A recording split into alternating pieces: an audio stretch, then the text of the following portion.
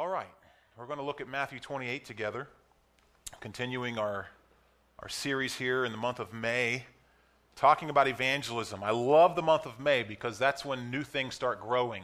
Anybody notice the farmers in the fields lately? Some of you might be farmers. Maybe you have your own little farm. It's called a garden.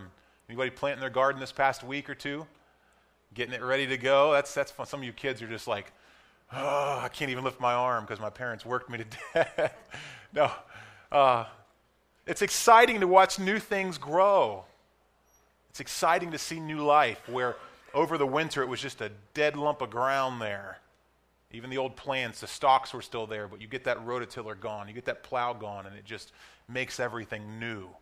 And then as we see just down the road, I was looking the other day, and I hope the frost didn't get it, but one of the farmers down here planted pretty early, and I saw some corn about that high already, and I thought, man, this is exciting. I love this time of the year because new things are happening.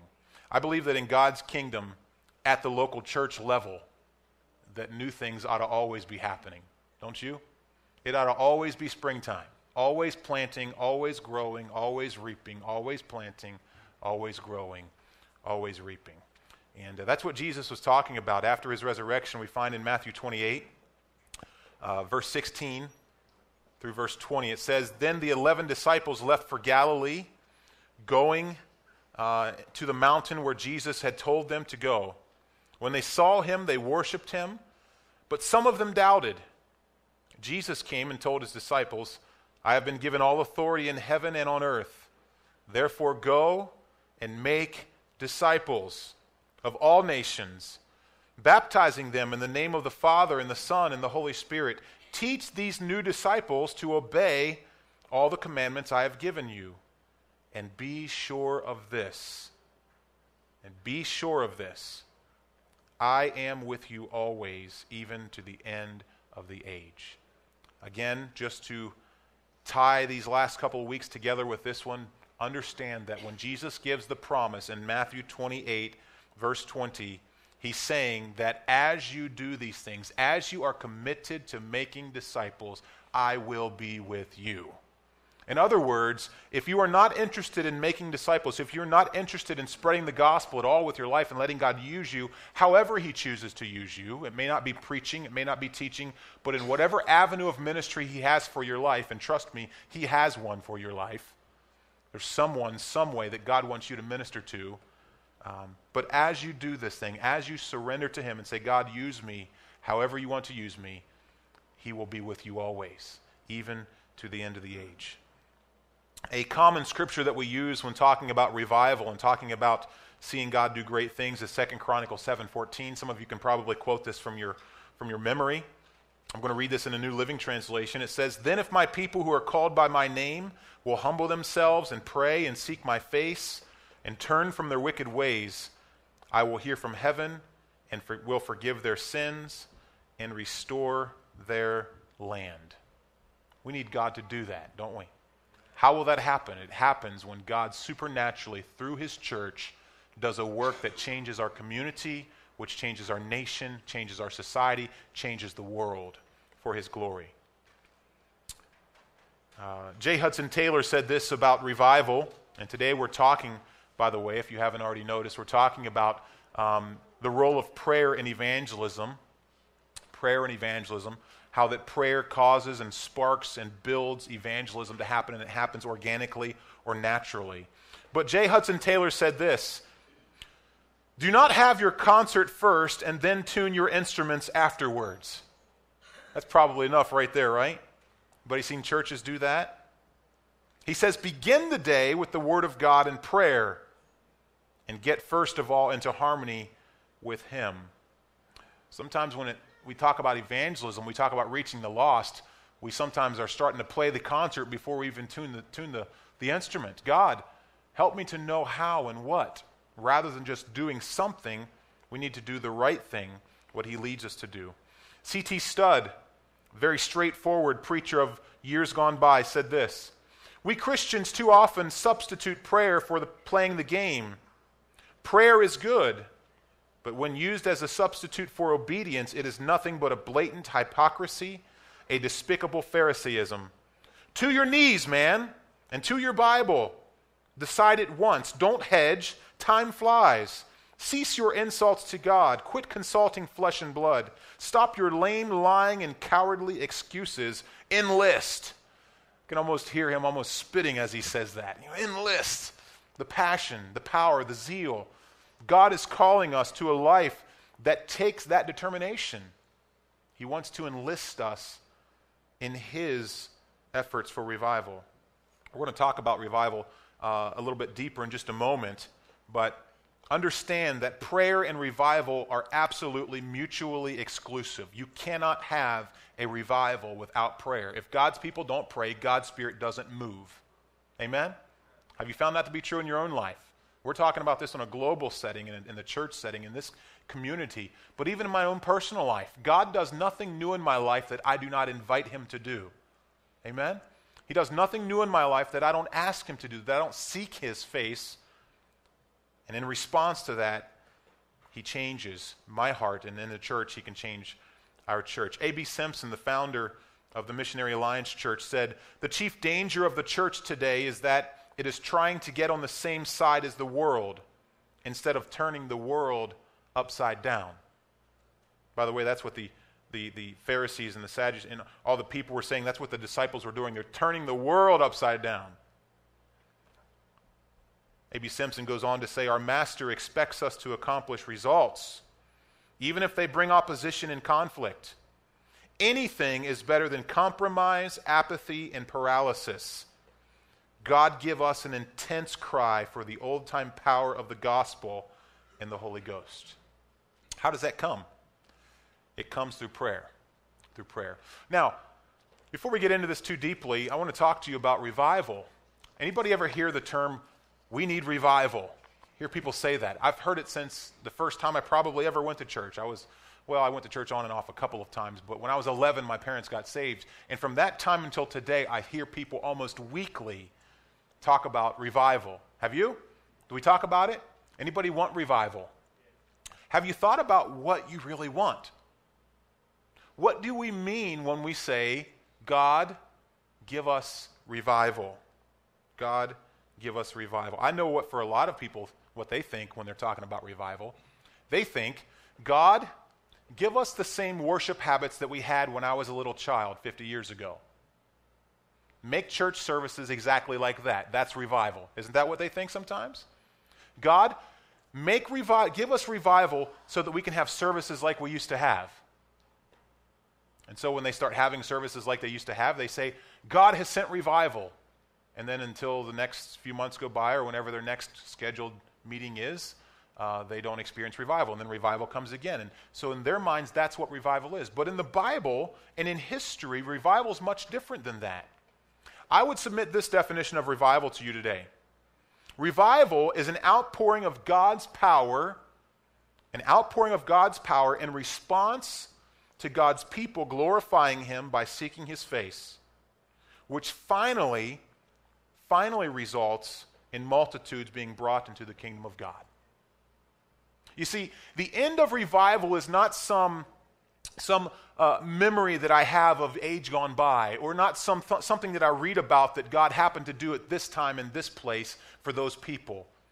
But at the end of the day, revival is when God's people seek his face, and in response to God's people humbling themselves, praying, repenting, all of these things that we all know, when God does that, the end result of revival is always evangelism. Think about it. God sent us revival. Why? Because when you fire up your church, the multitudes are won. And when the multitudes are won, the church becomes stronger. And when the church becomes stronger, God gets more glory. Amen? And that's the goal. That's what we're after, getting God the glory. But sometimes we individualize this thing called revival, right? How many of you grew up in a church other than this church? Most of you can raise your hand because this church is only 7 years old, right? But growing up in a church, how many of you grew up in a church where there was a prayer warrior or two or three? You know who I'm talking about. Usually it was an old lady or an old man, right? And it's like, if I'm dying, call brother so-and-so, call sister so-and-so, because it's like they had like a direct line to God. They knew God like that, right? And so sometimes when we think of revival, we think, well, we as a church don't need revival. We just need to get these prayer warriors or these really spiritual people fired up, and somehow God's going to bring revival through them, and I'll just get the splash over. That's kind of how we approach it sometimes. But when I find revival in God's word, I find a united church, a unified church, a church that is pulling the same direction with the same intensity, not one that's divided and kind of doing their own things. And so what I'm saying is, God may send revival in your life if individually we just all pray for revival, a few of us here and there. But when the church begins to pray for revival together, evangelism happens organically, and God does some incredible, incredible things for us if we pull together. I think a good way to illustrate this is what Bob Bakke used in his illustration. There's a picture up here of airplanes. Anybody recognize those airplanes? What era they're from?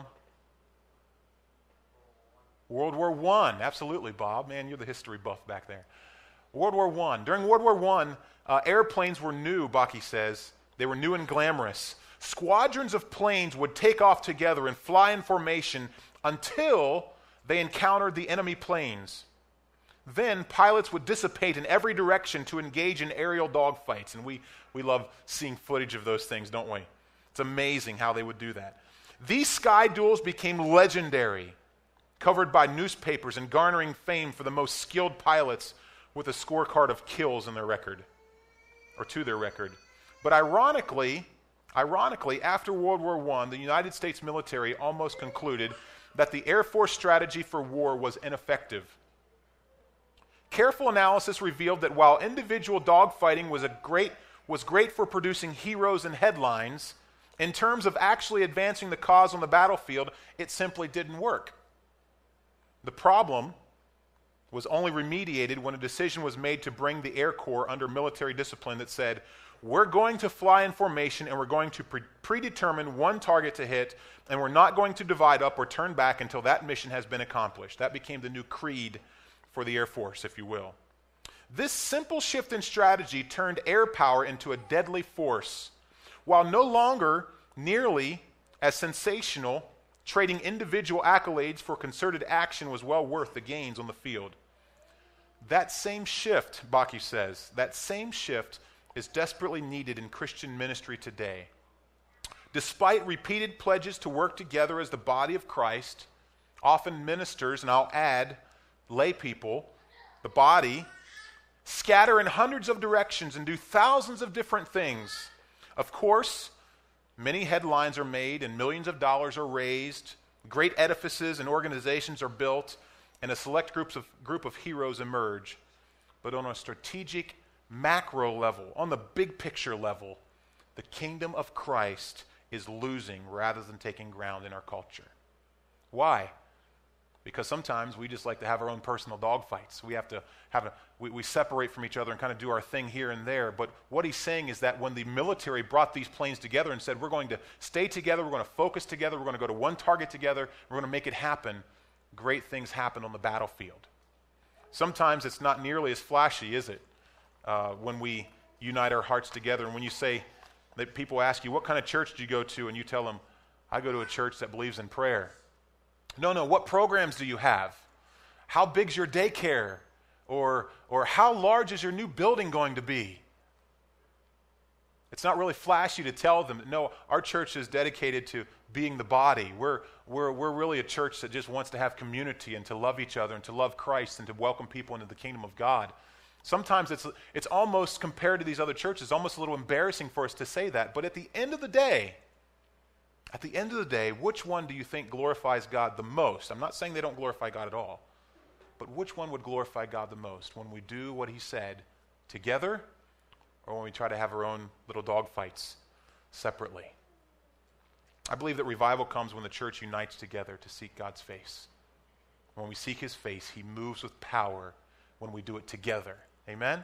Together is much better than alone. Together is much better than alone. I want you to turn in your Bibles to Acts chapter 4. Acts chapter 4. A lot of times when we talk about the early church, we always turn to Acts chapter 2. And that's good. Acts chapter 2 is a powerful, powerful story of what God did in the early church. But I want to show you something today in Acts chapter 4 some characteristics of the church and what God was doing in the church and what he was doing through the church that I believe affects our understanding of how we ought to pray and how we ought to bind our hearts together in prayer for evangelism. Let me say it this way. If God is going to reach Mahoning County or Columbiana County or Stark County or Portage County or whichever county you happen to live in if you don't live in those ones, if God is going to reach where you live and where I live, he's going to do it through believers seeking his face and in turn moving in regards or in response to that sacrifice of prayer. You believe that? God's going to do that. And so, again, when we look at Acts, the book of Acts in the early church, we sometimes look at Acts chapter 2 and how that they were in the upper room. When we get to the end of the verse there, end of the chapter, how that they were filled with the Holy Spirit and everything was happening and they were sharing together in the apostles' teachings and in prayer and in all of these things. But then Acts chapter 4 gives us an even, I believe, a closer picture of what the church was all about. All right? So just follow along in your Bibles as I read. In the first 3 verses there in Acts chapter 4, we find a very busy church. A very busy church. It says, when Peter and John were speaking to the people, by the way, they were in the temple, they were preaching, they were teaching.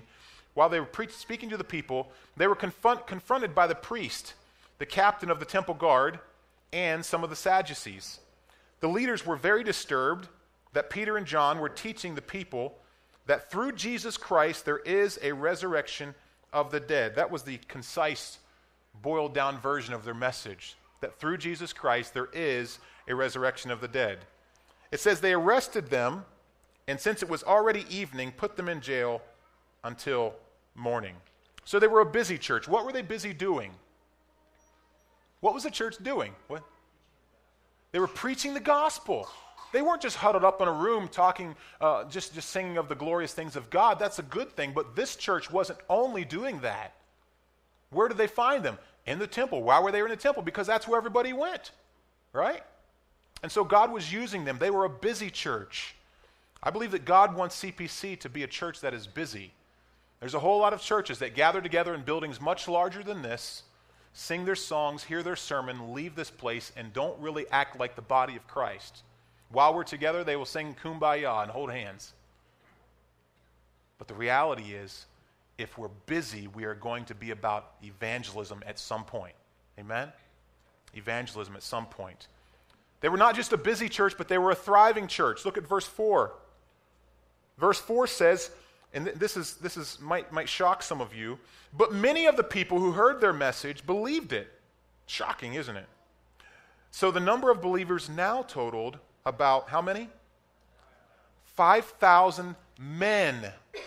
Does your version say that? 5,000 men, not counting women or children. If you look at that in the Greek, it's really saying 5,000 adult males.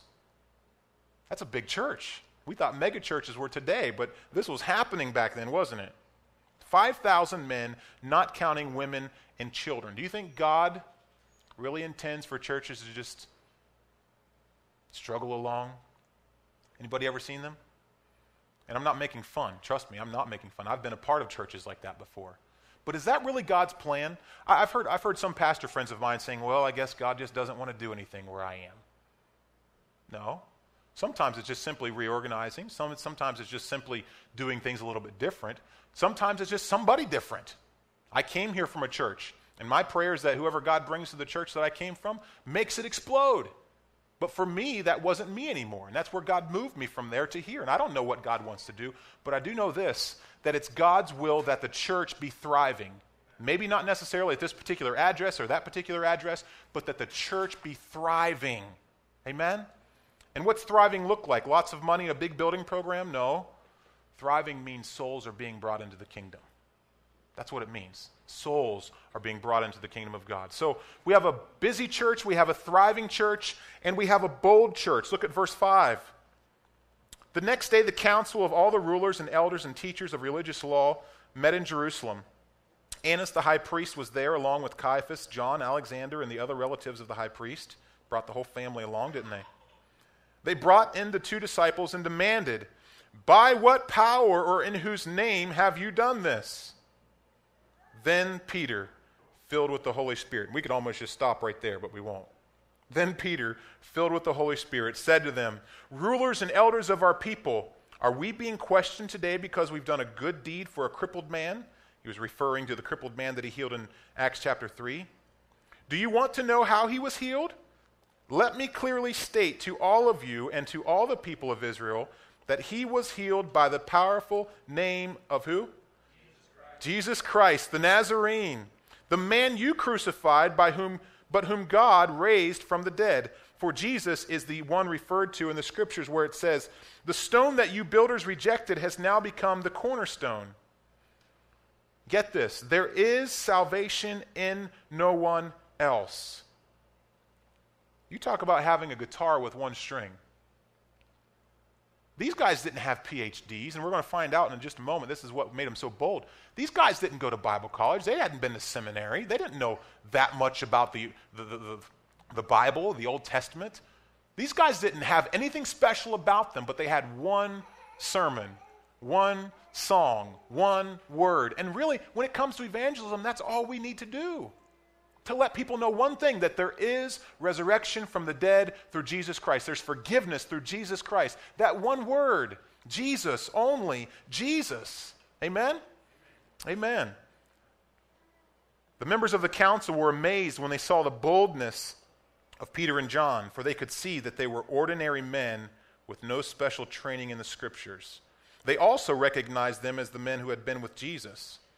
But since, get this, but since they could see the man who had been healed standing right there among them, there was nothing the council could say. So they ordered Peter and John out of the council chambers and conferred among themselves. How could they be so bold?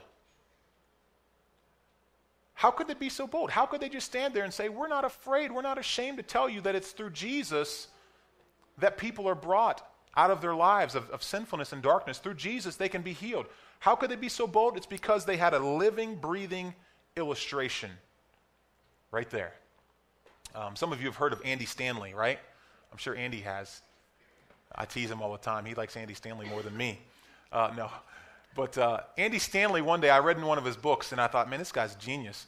I read in one of his books, he was talking about the body of Christ, and I may have told you about this before. He was talking about the body of Christ and talking about how the fact that we need to be alive and connected. If we're a body part that's not connected is just weird, right? That's just creepy. If you see a hand or a foot or something not connected, that's just not good, right? And so for a sermon illustration, one day he took this large glass of formaldehyde from a university professor that he knew or somebody, and he put, I think it was a hand, inside this jar, and he set it up there for an illustration. I thought, man, that guy really knows how to use an illustration, right? I mean, you'll never forget that if I bring a hand into the church. I don't know if I'm allowed to do that. I'll have to study and see if I'm allowed to do that or not. But you talk about a living, breathing illustration. These guys were so confused and so confounded because the guy who was healed that they walked by for 40 years or however long it was standing right there.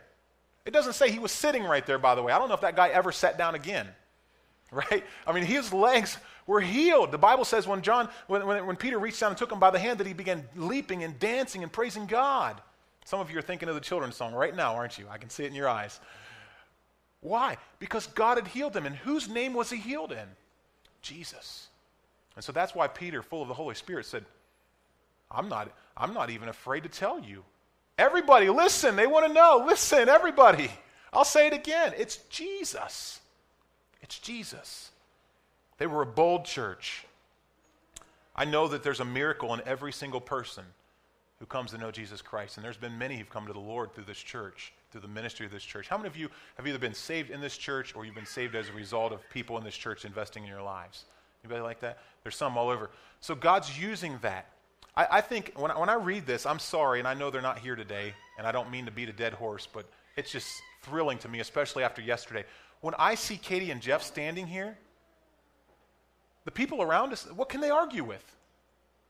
There are people who don't like God at all. People who don't want anything to do with God. People who have written God off that look at their life and they've told me, what'd you do to them? I didn't do anything to them. What do you mean? How did that happen? This doesn't happen. Why? Because they've never seen the power of Jesus. Because they've never seen the power of Jesus. What the world needs is not more sermons. What the world needs is not more churches. What the world needs is not more people with fish on their bumpers on their cars. What the world needs is people who walk around with the presence of Jesus and change their life, to change their world, and to make a difference. The church was bold. Are we bold? Are you bold as a Christian? Because if you're a Christian, you're the church, right? Are you bold? A lot of churches aren't bold because they're afraid to, because there's no power there. Nobody's been saved. I mean, they can literally go back into the annals of the church and say, 37 years ago somebody got saved here. But when someone's been saved recently, isn't it amazing how that a breath of fresh air and something happens? And we're not afraid anymore. We're not backward anymore. But we'll boldly stand on any street corner and say, God's doing something. Jesus changed lives. There is resurrection through Jesus Christ. They were bold. It says they were baffling. It was a baffling church. They confused them. Look at verse 16. What should we do to these men? They asked each other. We can't deny that they've performed a miraculous sign, and everybody in Jerusalem knows about it, even without Facebook and Twitter. But to keep them from spreading their propaganda any further, we must warn them not to speak to anyone in what? Jesus' name. They knew where the power was at, didn't they? So they called the apostles back and commanded them never again to speak or teach in the name of Jesus. But Peter and John replied, do you think God wants us to obey you rather than him? We cannot stop telling about everything we have seen and heard. You ever had that problem? Spending a lot of time with somebody, and after a while, you just can't help it. You got to bring up Jesus. You've talked about football, and that didn't last very long. You talked about the weather, that didn't last very long. You talked about your job, your family, your kids. But Jesus just comes up. You can't help it. Why? Because just like the apostles, he said, we can't stop telling about what we've heard and what we've seen. I'm reminded of John when he said those things that we have heard and seen, we relay to you, we give to you. Why? Because we're witnesses of these things. I can't stop because I've witnessed what God has done. Amen? I've witnessed what he's done. And so we can't stop telling people about Jesus. The council then threatened them further. Pretty weak, isn't it? They threatened them further, but finally they let them go because they didn't know how to punish them without starting a riot. For everyone, get this, for everyone was praising God for this miraculous sign, the healing of a man who had been lame for more than 40 years. That's a big dilemma, isn't it? They were a baffling church. How do we stop this? How do we get them to stop? They're changing everything. Just like last week, the early church was talking about, it's gone everywhere. We can't find anybody who hasn't heard about Jesus, that he was buried and resurrected and he's not in the tomb anymore. We can't find anybody who hasn't been told. Oh, that God would make CPC a baffling church to where people, and it is in some ways, right? Andy just told me the other day, someone asked him, and people have asked me, what's your secret? You know, these pastors are like, your church is growing. What's your secret? They want a silver bullet, right? They want some secret that's going to give them some church growth idea that make it happen there. You know what I tell them? We're just seeking God and being faithful to love each other and to be the body. We don't have any secrets. If you find a secret, let us know. But the only secret we have is to love God and to be the body of Christ, how he wants us to be. That's all the secret we have. We don't have any money. We're broke. Ask our treasurer. No, we're not broke. We're not broke. But we have, God gives us just enough that we need, right? We're not a rich church. We're not a super talented church, right? We don't have Chris Tomlin leading our singing. We have Andy, though. That's better, right? I'm picking on you today. I better stop. Somebody over here, raise your hand if you want to know. We don't have a whole lot of things that other churches have. We don't have billboards yet. I'd like to have a billboard just to put on there that Jesus loves you, not necessarily about our church. But what's our secret? Our secret is there's lame people getting healed. Spiritually. I'd like to see the day the Lord does it physically if he wants to. Lord, bring somebody in here, heal them. Why? Because you know what that's going to do? It's going to fill this church with people that want to know what in the world's happening around there. You mean to tell me that you know you're the same people that you used to be, but yet look at where you are now? Yeah, why? Because Jesus. Because Jesus. They were a baffling church. They were a unified church. Look at verse 23. As soon as they were freed, get this, they leave this nice courtroom, Peter and John. As soon as they were freed, Peter and John returned to where? the other believers. They went home, right? And they told them what the leading priests and elders had said. And when they heard the report, how many of the believers? All the believers lifted their voices together in prayer to God. I want you to think about that for just a second. Peter and John leave jail. They say, stop preaching in the name of Jesus, or they're threatening them and tell them all the stuff they're going to do. And I almost chuckle when I read that, because it's like, what are you going to do? Or else what? Right?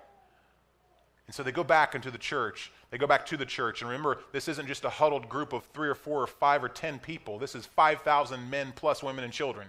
This is a mega church. That church, that city didn't have any hope of not hearing about Jesus, right? So they go back to the church. And the Bible says when they got back there, they told them what they were told. And what did the church do?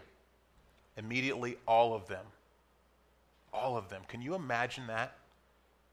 Just think about that for a moment.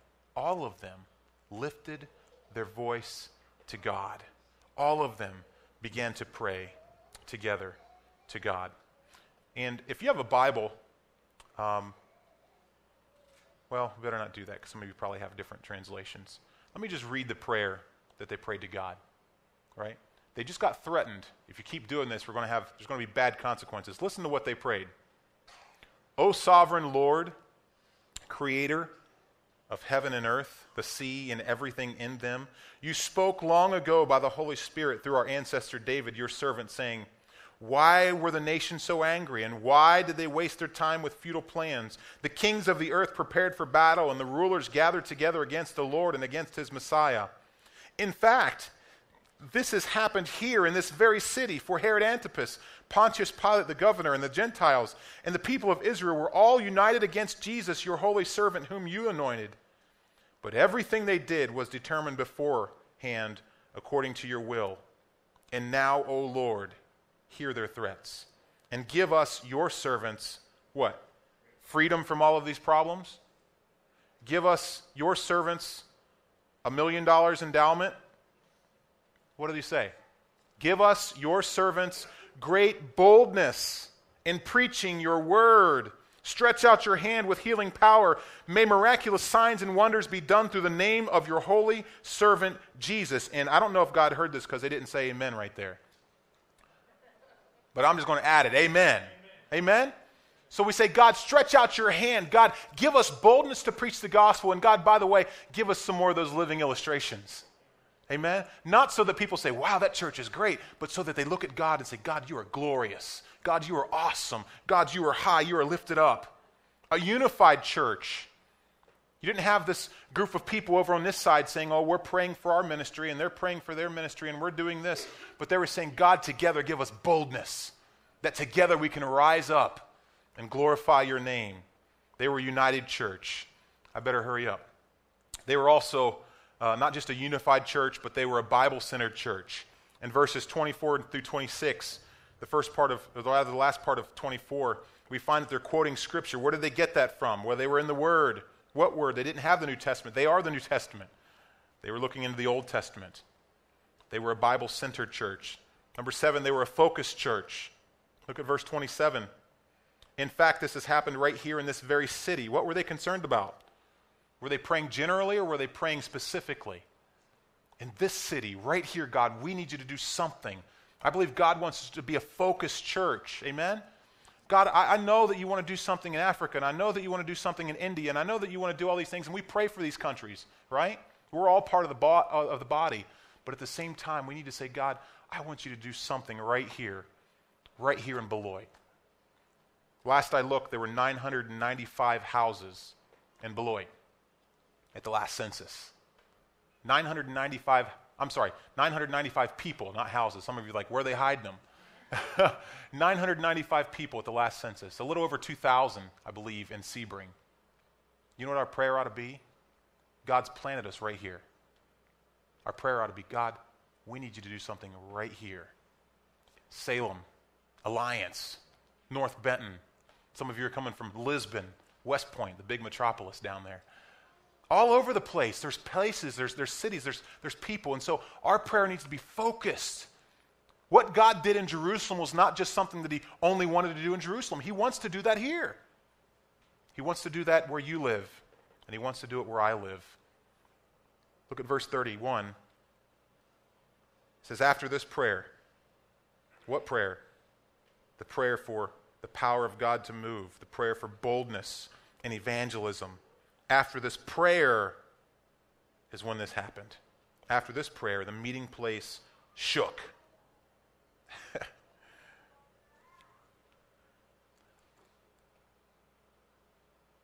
What would happen if God would shake this building? Are we willing to pray until he shakes it? Because you see, none of this boldness came until after they prayed. We talk about revival. We sing about revival. People write books about revival. We have revivals. But the only time revival comes, the only time God shakes things up, is when the people pray. You want to know what the most important activity of our church calendar ought to be? Times when the church gathers and prays.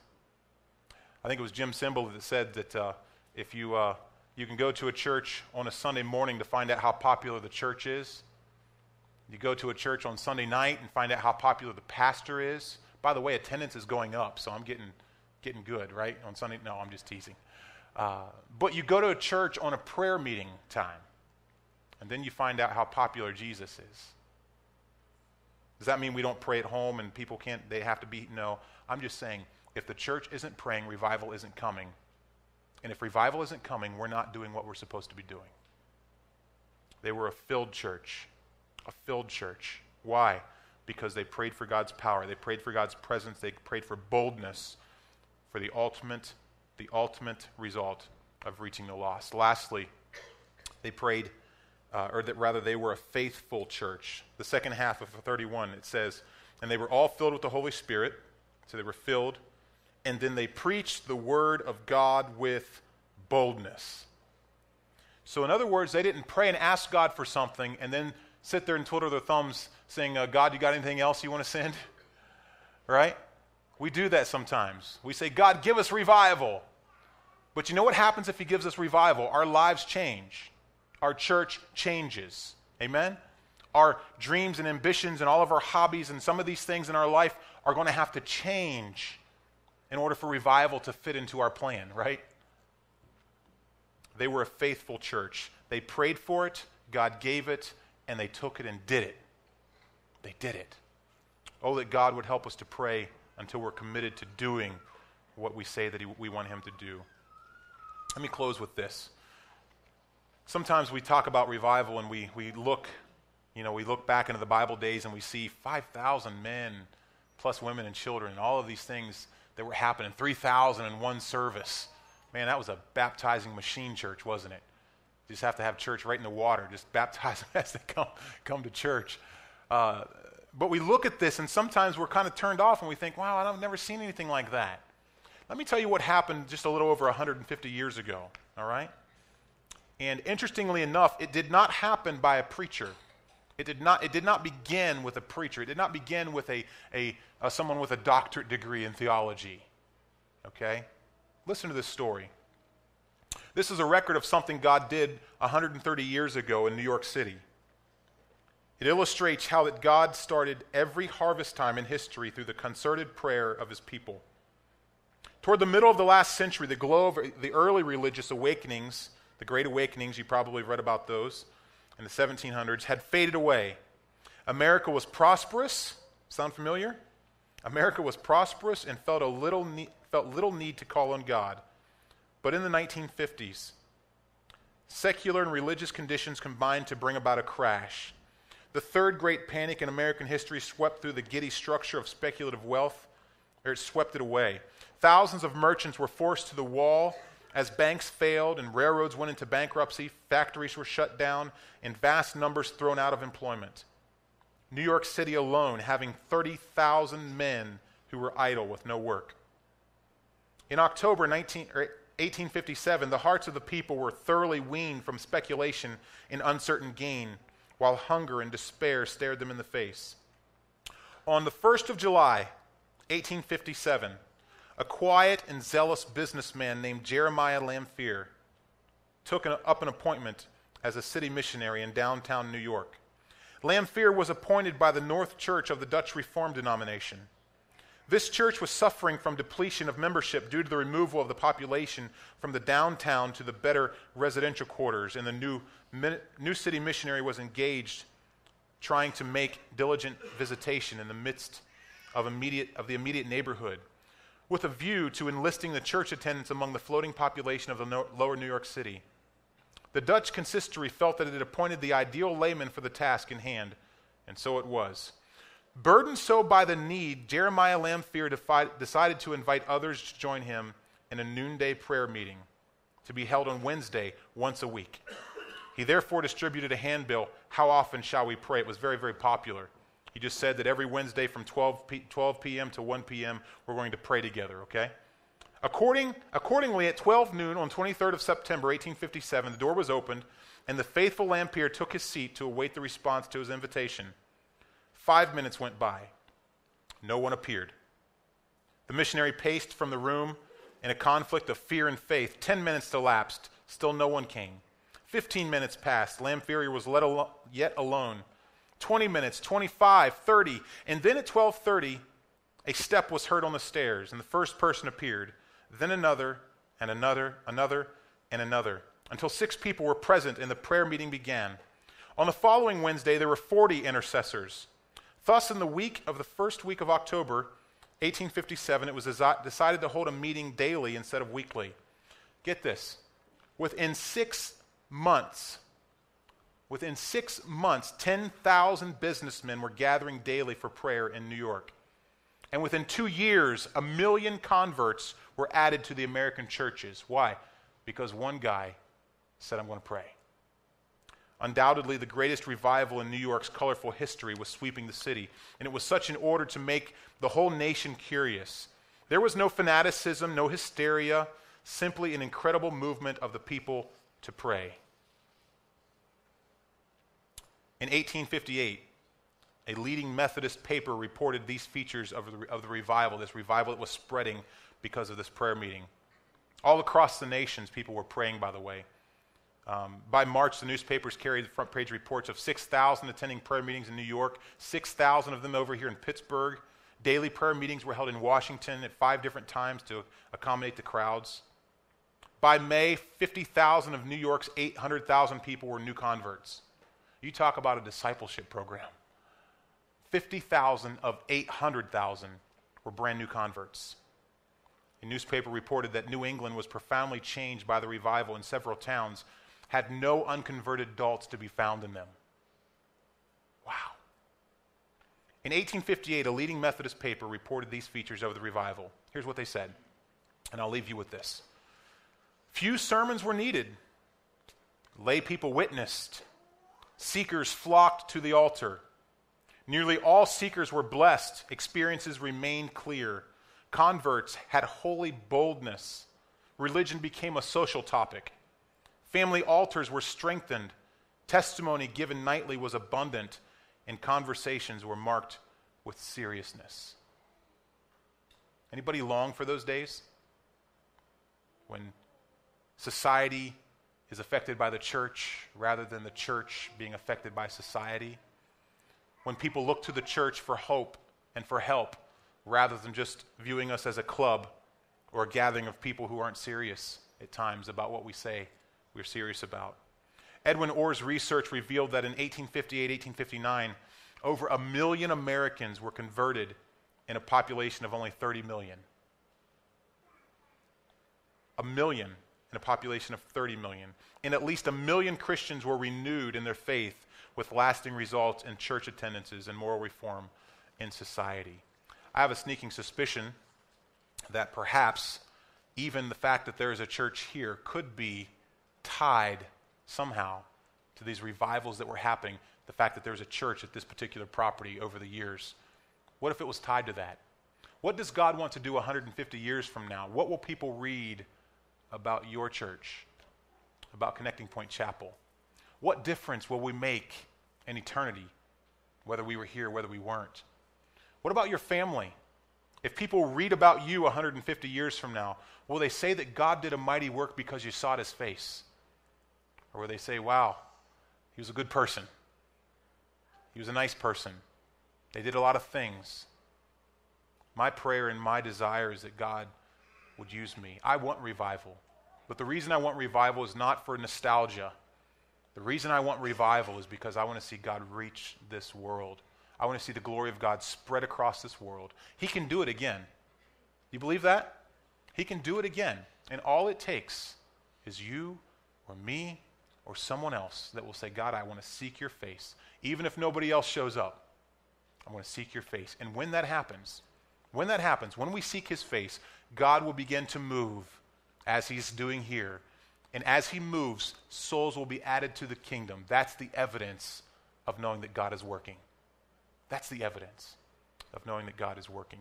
And so I just ask you this morning let's just stand together as we wrap up today. I ask you to join me in joining the church in Jerusalem and asking God for boldness. Why do you think they asked God for boldness? The reason they asked him for boldness is because they didn't have it. It's because at times they were timid. The reason they asked for boldness is because they knew that if they preached, they would be uncomfortable. That if they shared Jesus and spoke in his name, that there would be opposition. And sometimes that's the very reason we don't. But I believe that God wants to give us boldness. Amen? He wants to give us boldness. And so let's just bow our heads and our hearts before him and ask him for boldness. Perhaps it's boldness to turn your back on things that are distracting you. Perhaps that's not your issue, but your boldness is speaking to that person that you know God wants you to talk to. He wants you to witness to, but you're just not sure how they're going to react to it, not sure what they're going to say, not sure how they'll make you feel. But we say, God, give us boldness to do your will. And as you impress it upon our heart, help us to have boldness to obey and to be what you want us to be.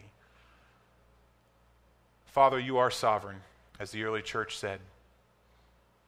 What a blessing it is to read their prayer and to think that we can also unite our hearts and our minds around one theme, and that is to build your kingdom. God, I believe that this picture that we see in Acts chapter 4 is the picture that you want your church to look like. That in the midst of opposition, in the midst of problems, and no, they were not perfect. As we see in the next chapters, there were issues in their church. They were not perfect, but they did one thing right. And that is they were united in saying, God, we want to let the whole world know that Jesus saves. And so, God, I pray that you would give us boldness. Give us boldness as individuals, that we would walk through every door that you open for us, that we would take the opportunity every single time that you give us to share our faith, recognizing that this is the plan. This is why Jesus came, to redeem mankind. And if we keep that to ourselves, we are the worst of all for not sharing the most valuable of all. Lord, I pray that you would help our families. Give us boldness in our families. Give us a revival of family altars where we gather together and where we pray together, where we seek your face together, where we read your word together. Lord, help us to not be ashamed, but may we be people who openly and blatantly confess Jesus to the world around us. Make our families testimonies of what God's done in our lives and in our homes. And use us, Lord, to bring people into your kingdom. Use our families. And then, Lord, I pray for our church. Give us boldness. Lord, we're really not actively reaching out with an outreach program necessarily like a lot of other churches, and we know that you want to use us, and we know that in the future there's going to be things that we're going to do together to reach this community.